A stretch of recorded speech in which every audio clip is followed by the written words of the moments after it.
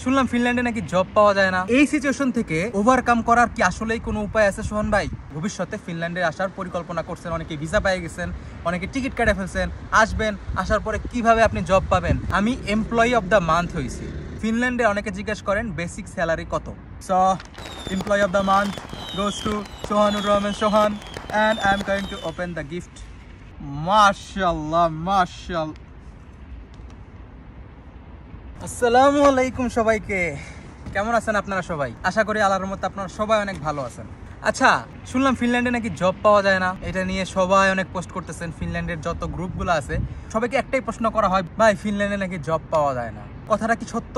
এইটা আসলে অনেকে আমার কাছে জানতে চাইছেন। সেটা বলার আগে আপনাদেরকে একটা জিনিস দেখাবো। এই যে একটা এনভেলপ দেখতে পাচ্ছেন, এনভেলপটা কিসের? সত্যি কথা হচ্ছে এই এনভেলপটা আমি আজকে আমার অফিস থেকে পাইছি। এটা হচ্ছে একটা গিফট কার্ড। সো এখন কথা হচ্ছে যে গিফট কার্ডটা আমাকে কেন দিছে? গিফট কার্ডটা দিছে হচ্ছে আমি এমপ্লয়ি অফ দ্য মান্থ হয়েছি। মানে আমাদের প্রতিষ্ঠানে 200 জনের মতো কাজ করে অলমোস্ট, তাদের মধ্যে থেকে গত মাসের এমপ্লয়ি অফ দ্য মান্থ হয়েছে আমি। এই যে আমার নাম লেখা আছে সুন্দর করে, সোহান। আমার ফুল নেম যদিও সোহানুর রহমান সোহান, বাট সংক্ষেপে লিখছে সোহান। That's okay. আজকে এই জিনিসটা আপনাদের সাথে খুইলা দেখবো। আমি নিজেও জানি না এটার মধ্যে কি আছে, এবং আমার আশেপাশে যত কলিগ ছিল ওরাও জানেন আসলে এটার মধ্যে কি আছে, কারণ প্রতি মাসে সর্বোচ্চ একজন পায় হচ্ছে এই এমপ্লয়ি অফ দ্য মান্থ। তার আগে কিছু কথা বলে নেই, সেগুলো হচ্ছে ফিনল্যান্ডে কি আসলেই জব পাওয়া যায় না? কথাটা যতটুকু সত্য ততটুকু মিথ্যা। আসলে জব পাওয়া যায় না বলতে বোঝানো হয়েছে সত্যি কথা জবের ক্রাইসিস। এখানে জব পায় না যাদের না কোনো এডুকেশনাল কোয়ালিফিকেশন আছে, না কোনো যোগ্যতা আছে, না কোনো কাজের অভিজ্ঞতা আছে বা এক্সপিরিয়েন্স যেটারে বলে আর কি, ওয়ার্ক এক্সপিরিয়েন্স আছে, না সে ইংলিশে ভাষা জানে মানে ইংলিশে ভালো, না সে ফিনিশ অথবা সুইডিশ ভাষা পারে। এটা শুধু ফিনল্যান্ডের চিত্র না, এটা পুরা ইউরোপের চিত্র।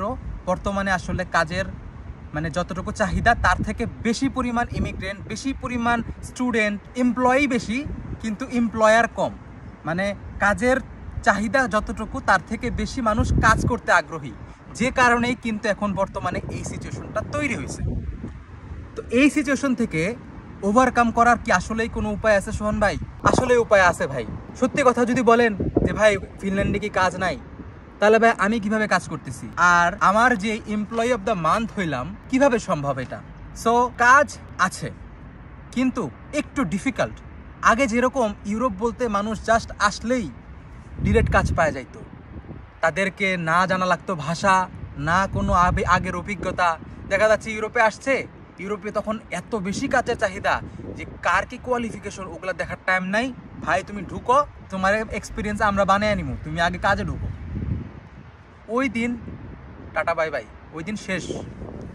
এখন ওয়ার্ক এক্সপিরিয়েন্স ছাড়া অথবা আপনার যদি কোনো প্রকারের দক্ষতা না থাকে, কাজ পাওয়া ইজ সো মাচ ডিফিকাল্ট।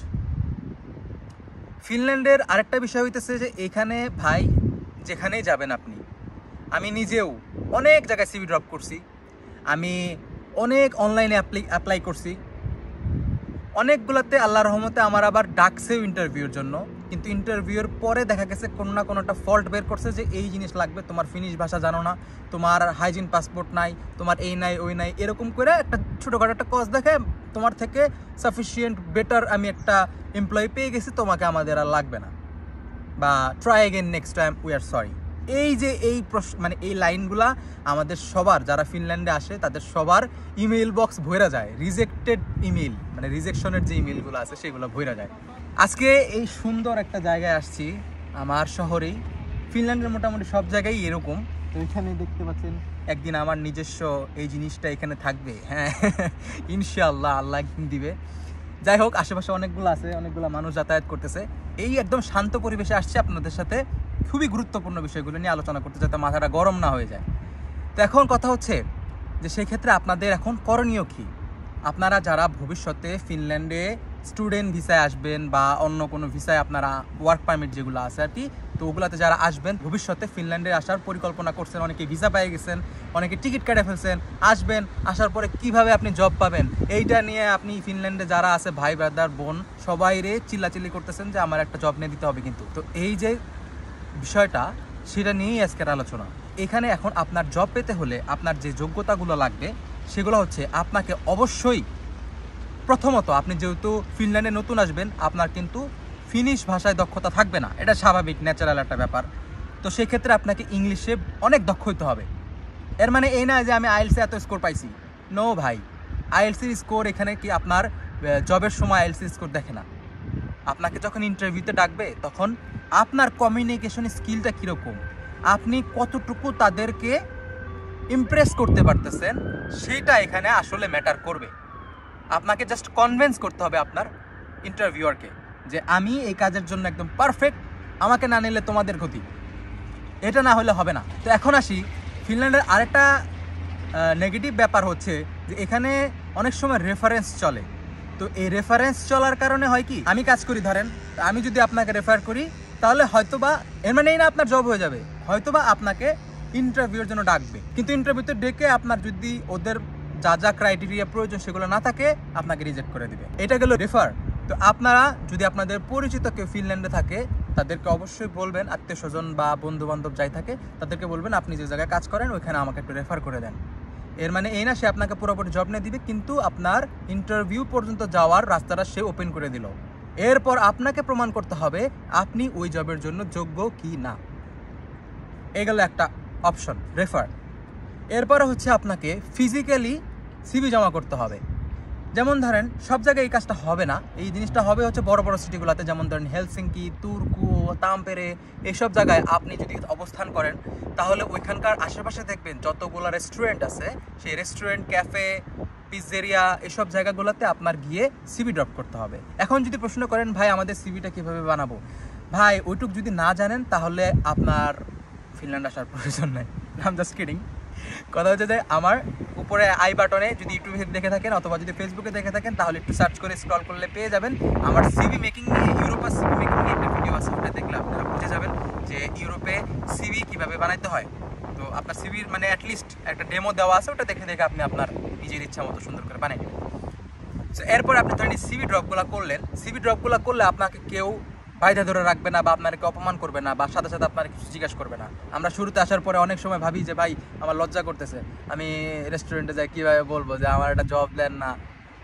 লজ্জা পাইলে চলবে না ভাই, আমার নিজেরও লজ্জা পাইতাম, আমি নিজেও 2-3 জায়গায় দিছি, বাট 2টা মনে হয় দিছিলাম আমি, তারপরে আমি আর দিই নাই, আমার তার আগে জব হয়ে গেছে।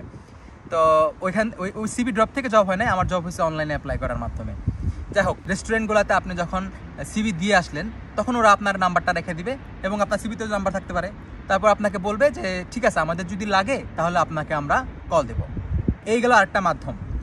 তারপরের মাধ্যমটা হচ্ছে অনলাইন।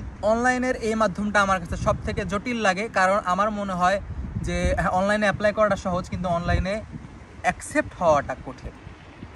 দেখা যাবে যে আপনি 20-30 জায়গায় অ্যাপ্লাই করছেন, হয়তো বা 2 থেকে 3টা জায়গায় আপনাকে ইন্টারভিউ নেবে। বেশিরভাগ সময় অনলাইন ইন্টারভিউ নেয়, অনেক সময় যদি তারা আপনার প্রতি সিরিয়াস হয় তারা পার্সোনালি ডাকবে। আর এই ক্ষেত্রে আপনাকে ডাকবে কেন এই প্রশ্নটা যদি করেন যে কাদেরকে ডাকে, সবাই তো অ্যাপ্লাই করে, আসার পরে দেখা যাচ্ছে যে 100 জনের আসলে 100 জনই অ্যাপ্লাই করে দেয়, কিন্তু জব হয় 2 জনের, 5 জনের, 6 জনের। তাহলে কাদের জব হয়? তাদেরই জব হয় যাদের হয় ওয়ার্ক এক্সপিরিয়েন্স আছে, না হলে ল্যাঙ্গুয়েজের উপর স্কিল আছে, না হলে হাইজিন পাসপোর্ট আছে, না হলে এডুকেশনাল বড় কোনো কোয়ালিফিকেশন আছে। তো এই কারণে হচ্ছে আপনাদেরকে একটা না একটা তো ভাই আপনার ভিতরে খুবিয়া, মানে উর্দুতে বলে খুবিয়া, বাংলায় বলে কি, মানে আপনার ভেতরে ভালো একটা কিছু থাকতে হবে, একটা অভিজ্ঞতা থাকতে হবে। আদারওয়াইজ আপনাকে কি দেখে আপনারা জবটা দিবে? আগের দিন ভাই এখন নাই, এখন জব পাওয়াটা একটু টাফ। আপনাকে অবশ্যই কোনো না কোনো কিছু শিখে আসতে হবে। আপনি যদি বাংলাদেশে থাকেন তাহলে আমি বলবো ভাই কোনো কাজই ছোট না। আপনি ফিনল্যান্ডে আসার পরে প্রথমেই আপনি একদম পুরা জর্জ ব্যারিস্টারের জব পাওয়া যাবেন না। আপনি আসার পরে আপনি যেহেতু স্টুডেন্ট আপনাকে অড জব করতে হবে। অড জব বলতে গেলে একদম বেসিক স্যালারির যে জবগুলো আছে, বিভিন্ন রেস্টুরেন্ট, ক্যাফে, ম্যাকডোনাল্ডস, কেএফসি, তারপর বার্গার কিং, এইসব জায়গায় আপনার প্রথমত জব করতে হবে। তো সেই ক্ষেত্রে আপনি যদি পারেন বাংলাদেশের কেএফসি হোক, কোনো রেস্টুরেন্ট হোক, ওইসব জায়গায় আপনি 1 মাস, 2 মাস, 3 মাস, 6 মাস আপনি একটু জব করেন, নিজের ইগোটারে ছোট করে একটু জবটা করেন, আপনার অভিজ্ঞতাটা খুব ম্যাটার করে। আপনি যদি ওইখানে জবটা করেন তারপর আপনি যখন আসবেন, আসার পরে সাপোজ আপনি ধরেন ম্যাকডোনাল্ডসে আপনি অ্যাপ্লাই করলেন, ম্যাকডোনাল্ডসে অ্যাপ্লাই করার পরে তখন আপনাকে যখন ওরা ওয়ার্ক মানে ইন্টারভিউর জন্য আপনাকে ডাকবে, তখন আপনাকে জিজ্ঞেস করা হবে যে আপনার পূর্বের কোনো অভিজ্ঞতা আছে কিনা। যদিও ম্যাকডোনাল্ডস সহ আরও অনেকগুলা তো রেস্টুরেন্টগুলোর ওখানে লেখা থাকে যে ওয়ার্ক এক্সপিরিয়েন্স নট রিকোয়ার্ড, কিন্তু তারা এটা বলে না যাদের ওয়ার্ক এক্সপিরিয়েন্স আছে তাদেরকে মানে ডাকার চান্স বেশি, তাদের সুবিধাটা একটু বেশি দেওয়া হবে। তো সেই ক্ষেত্রে আপনার যদি কোনো না কোনো যে কোনো কাজ আপনি বাংলাদেশের থেকে যদি করে আসেন, সেই কাজের উপর আপনার এখানে আসলে অভিজ্ঞতাটা দেখাইলে আপনার জব পাওয়ার চান্সটা একটু বেশি থাকবে। এই গেল। এরপরে আপনার এখানে জবের ভিডিওটা লং হয়ে যাচ্ছে, তারপর আমি শেষ করে দেবো একদম স্যালারি দিয়ে। তো এখানে ফিনল্যান্ডে অনেকে জিজ্ঞেস করেন বেসিক স্যালারি কত। ফিনল্যান্ডে এখন বর্তমানে লোয়েস্ট স্যালারি হচ্ছে 9.10 ইউরো, মানে 9 ইউরো 10 সেন্ট। এটা হচ্ছে একদম লোয়েস্ট স্যালারি। যাদের কোনো অভিজ্ঞতা নাই বা অল্প অভিজ্ঞতা আছে তাদেরকে প্রাইমারি স্টেজে এই স্যালারিটা দেওয়া হয়। তারপর আপনি যখন এখানে 6 মাসের মতো আপনি যখন এখানে জব করে ফেলবেন, তখন অনেকের 6 মাসের আগেও হয়ে যায়, যেমন আমার 3 মাসের মধ্যে আমার প্রমোশন হয়ে গেছে। তো আপনাদের অনেকের হতে পারে মোটামুটি 6 মাসের মধ্যে তারা একটা প্রমোশন দিবে। তো বেশিরভাগ মানুষের ক্ষেত্রে 6 মাস পরে, একদম 6 মাস যখন কমপ্লিট হয়ে যায় তখন তাকে প্রমোশনটা দেওয়া হয়। প্রমোশনের পরে তখন স্যালারি হয়ে যায় হচ্ছে 11 ইউরোর উপরে। সো এখন একটু স্যালারি বাড়াইছে, আগে একটু কম ছিল, তো এখন 11 ইউরোর উপরে হচ্ছে আপনার বেসিক স্যালারি। এটা যে কোনো শহরের যে কোনো জায়গায় হইতে পারে, এটা লোয়েস্ট। তো তারপরে হচ্ছে আপনার নেক্সটে এখানে আবার একটা বিষয় আছে যে রাতের বেলা যদি আপনি জব করেন তাহলে আপনার হচ্ছে স্যালারি একটু বেশি থাকে। সাপোজ ধরেন দিনের সকাল 6টা থেকে সন্ধ্যা 6টার আগ পর্যন্ত আপনি যদি জব করেন, ধরেন আপনি 9.10 সেন্ট করে পাওয়ার পরে এখন আপনি যদি সন্ধ্যা 6টা থেকে রাত্রি 12টা পর্যন্ত শিফটের মধ্যে জব করেন, তাহলে আপনি স্যালারি পাবেন আরও মনে করেন 1.5 ইউরো বেশি। তারপরে আপনি যদি রাত্রি 12টা থেকে সকাল 6টা পর্যন্ত নাইট ডিউটিটা করেন, তাহলে আপনি আরও 1.5 ইউরো বেশি, মানে 3 ইউরো, মানে 9.10-এর সাথে আরও 3 ইউরো আপনি ধরেন যোগ করলেন। তো এই এক্সট্রা টাকা আপনি পাবেন পার আওয়ার। এই গেল। আরেকটা জিনিস যেটা ভালো, সেই জিনিসটা হচ্ছে আপনার যদি উইকেন্ডে কাজ করেন, সাপোজ ধরেন আজকে ক্রিসমাস, সাপোজ ধরেন আজকে সানডে, তো আপনি যদি উইকডেজে কাজ করেন আপনি স্যালারি পাবেন double. So this is so good. Like আপনি চেষ্টা করবেন আপনার যাতে সানডেতে যদি জব নিতে পারেন, তাহলে একদিন কাজ করলে 2 দিনের স্যালারি পেয়ে যাবেন। যাই হোক, এখন আমি আমার জিনিসটা খুলি। ভিডিওটা অনেক লং হয়ে গেছে, আপনারা যারা এতক্ষণ পর্যন্ত দেখছেন তাদেরকে অসংখ্য ধন্যবাদ। আমি আসলে এত বড় ভিডিও করতে চাই নাই, বাট আসলে অনেকদিন ভিডিও করা হয় না, অনেক কথা জমে আছে আপনাদের সাথে শেয়ার করার জন্য। সো দ্যাটস ওয়াই ভিডিওটা একটু লং হয়ে গেছে। আপনারা এই পর্যন্ত দেখে থাকলে অবশ্যই ভিডিওটা একটু শেয়ার করবেন। সো আমি দেখতে যাচ্ছি ভিতরে কি আছে। বিসমিল্লাহ। থ্যাংক ইউ সো মাচ আল্লাহ আমাকে এত সুন্দর একটা পরিবেশে এত শান্তিতে রাখার জন্য। আই এম সো গ্ল্যাড, আলহামদুলিল্লাহ। So employee of the month goes to Sohan, and I am going to open the gift. Mashallah, mashallah.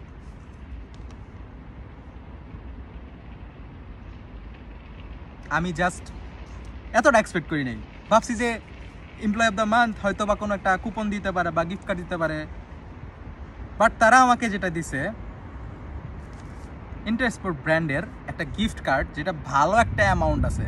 মানে আমি আপনাদের টাকার অ্যামাউন্টটা বলতেছি না, আপনারা গেস করে দেন এখানে কত টাকার আমি কুপন পাইছি। বাট মাশাল্লাহ আমি একটা মানে ইন্টারস্পোর্ট ব্র্যান্ডের কার্ড পাইছি, মেম্বারশিপ কার্ড, এবং সেই মেম্বারশিপ কার্ডের মধ্যে একটা ভালো হ্যান্ডসাম অ্যামাউন্ট আমাকে মানে গিফট দেওয়া হয়েছে, যাতে আমি আমার ক্লোদিং আইটেম কিছু কিনতে পারি। আমি অ্যাটলিস্ট আরামসে একটা লাক্সারিয়াস স্নিকার্স কিনতে পারবো, আমার একটা স্নিকার্স দরকার। So thank you so much two Allah, and thank you so much to my manager, কারণ ওনার নজর পড়ছে মানে আমার পুরা ইয়ের মধ্যে আমাকে একদম ভালোভাবে উনি মানে ওনার চোখে আমি ভালো হইতে পারছি। আলহামদুলিল্লাহ, আল্লাহ আমাকে ওই তৌফিক দান করছেন। আসলে সত্যি কথা হচ্ছে যে ফিনল্যান্ডে আপনার জব পাওয়া যেমনটা কঠিন, তারপরে জবটা টিকিয়ে রাখা, সেখানে আপনার মানে টিকিয়ে রাখা বলতে আপনাকে বের করে দিবে না, কিন্তু বিষয়টা হচ্ছে তাদের কাছে ভালো হওয়া। মানে একজন যে আপনাকে মানে আপনার যে ম্যানেজারের সকল ক্রাইটেরিয়া বা তার যেরকমভাবে আপনার কাছে সে আশা করতেছে যে আপনি কতটুকু ভালো কাজ করবেন, কতটুকু ভালো তাদের সেলিং বাড়াবেন, তো এইসব জিনিসগুলো আপনাকে যখন ম্যানেজার নজরে রাখে, তো তাদের চোখে ভালো হওয়াটা একটু টাফ। কারণ একে হচ্ছে তারা ফিনিশ, আমাদের গায়ের রং আলাদা। সো আমাদেরকে ভালো হইতে গেলে ভালো কাজ করতে হবে। আমি দিন শেষে ভিডিও শেষে একটা কথাই বলবো, আপনাদের সবার জন্য শুভকামনা। আপনারা ইউরোপের যে দেশে আসেন বা দুনিয়ার যে দেশেই থাকেন, আপনারা চেষ্টা করবেন নিজের স্কিল ডেভেলপ করার জন্য, কারণ এখন আগের সেই দিন নাই। এসএসসি এইচএসসি দুইটা গোল্ডেন প্লাস নিয়ে এসে যদি এখানে দেখান, আপনারা কেউ জব দিবে না ভাই। সো আপনাকে অবশ্যই আপনি যদি এসএসসি এইচএসসি ফেলও থাকেন, মানে ফেল না, মানে কম মার্কস থাকে, তারপর আপনার যদি কোনো জবের অভিজ্ঞতা থাকে, সেটা দেখালে কিন্তু আপনার জব হয়ে যাবে। আর ভাষার দক্ষতাটা অবশ্যই বাড়াবেন, যে যে দেশে আসেন ওই দেশে ভাষা শেখার চেষ্টা করবেন, প্লাস ইংলিশটা তো অবশ্যই লাগবে। Thank you so much for watching. ভিডিওটা অনেক বড় হয়ে গেছে, সেজন্য আমি এক্সট্রিমলি সরি। আমি অনেক দিন পরে ভিডিও করছি, আপনাদের সাথে মন খুলে অনেক কথা বলছি, আমার অনেক ভালো লাগতেছে। Thank you so much, C you in the next video. Till then take care, bye bye, আসসালামু আলাইকুম।